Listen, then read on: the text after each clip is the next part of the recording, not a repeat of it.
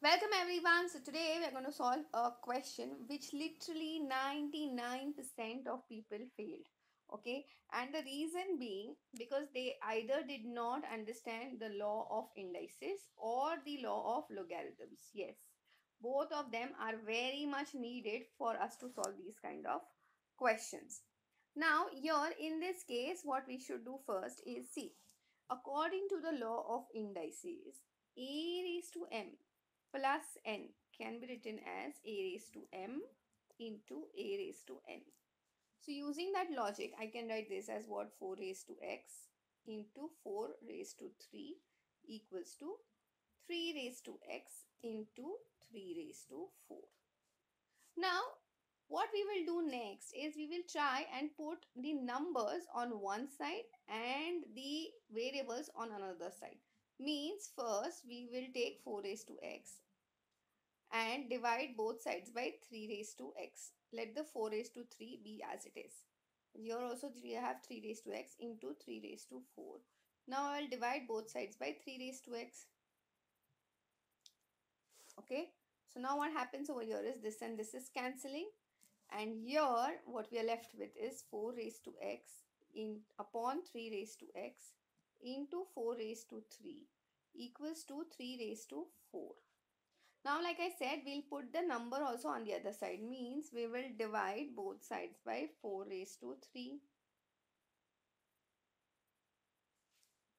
Okay. So, what happens over here is, see, now again, a raised to m upon b raised to m.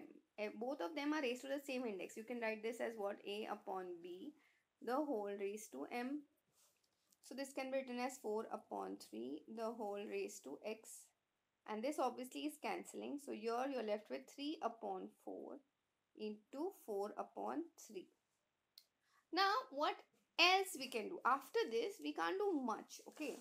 But we can substitute the value of 3 raised to 4, which is what, 81, and 4 raised to 3, which is coming out to be 64. But after this we are literally stuck. We can't do much. So now in this case what are we left with is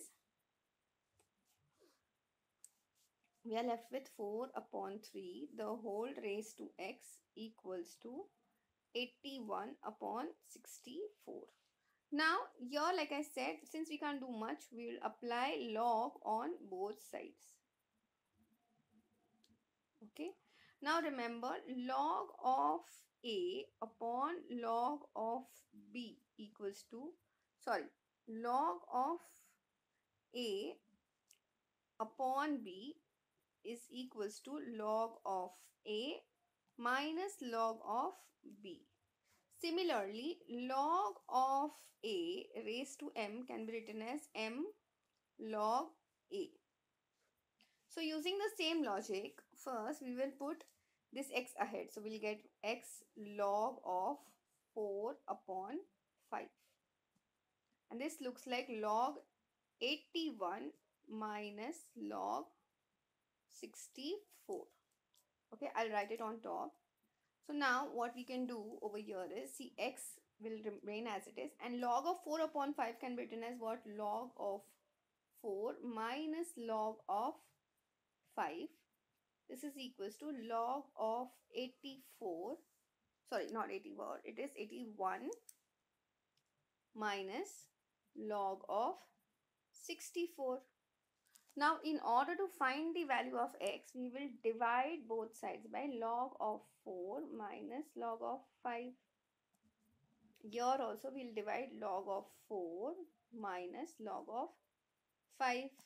So this will cancel, and now very easily I can say the value of x is what? Log 81 minus log 64 upon log 4 minus log 3. Now please understand, here you can have another option, okay? So please remember 81 was what? Basically it was 3 raised to 4.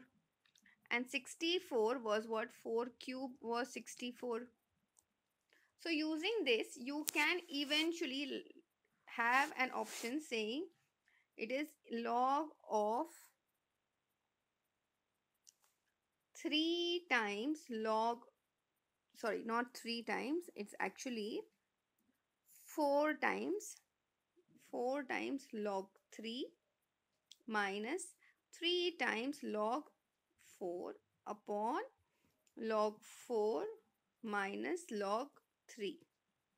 Okay, this also is very well okay, because like you know, like log of a raised to m gets you what?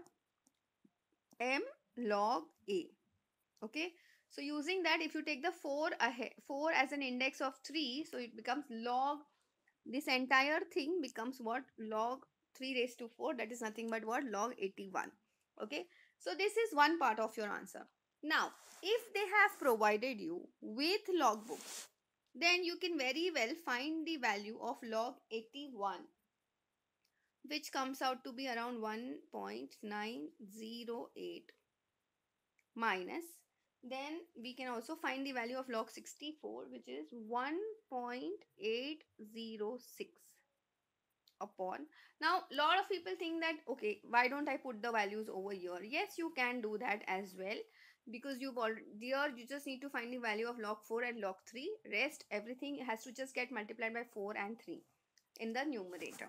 It can very well do that, because eventually both the values will come out to be same. Okay, so now again, value of log 4 is what? 0.602 minus value of log 3 is what? 0.477.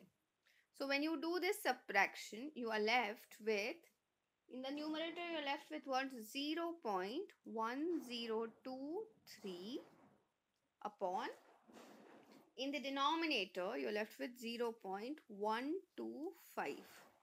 Now please understand, you can use calci and get the division part sorted. That is very well okay. Okay, now the division, when you do the division part, you get the value of x as what? 0.819. That, my dear friends, is the value of your question. Now please understand, what was your question first? Let's go back to that. The question was what? 4 raised to x plus 3, and this is equals to 3 raised to x plus 4. Basically, see, if you take the value of x as 1, so it becomes 4 raised to 4. This becomes, eventually it can get to 4 raised to 4 equals to 3 raised to 4. Okay, so here also when you take the value of 1, this becomes what? 256, and this becomes sorry, this becomes 3 raised to 5, so this becomes 243. So yes, we know that the value of x has to be less than 1, but very very close to 1.